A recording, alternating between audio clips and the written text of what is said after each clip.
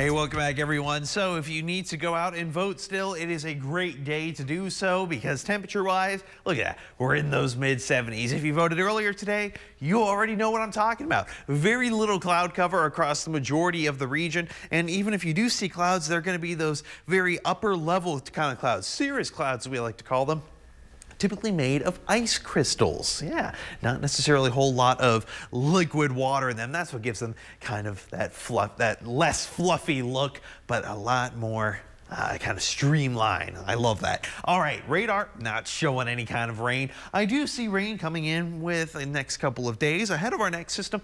I'll get into details on that in just because, well, we all know that we could use at least a little bit of rain. Granted, I know it doesn't rain much here, but we can always hope for a little more. All right, so if you still need to go out and vote, plenty of sunshine, and even when the sun sets, temperature-wise, not staying really all that bad. We're staying in the 70s across the majority of the region. You still got time if you haven't head out there already. By tonight, all right, I got relatively clear skies, but a bit of cloud cover is going to begin to build by the later parts of the evening into the early parts of tomorrow morning. Overall temperatures, though, not really going to be affected by this. Mid-40s, we're typically in the lower 40s this time of year, so yeah, a little bit warmer during the afternoon, a little bit warmer at night. For tomorrow, I see temperatures staying decently warm as well, up to about 78 degrees, which I say that's good enough for a small iced coffee, but I have a lot of cloud cover. So how's it staying so warm when you have a lot of clouds? Well, it's because I have those winds on the shift again.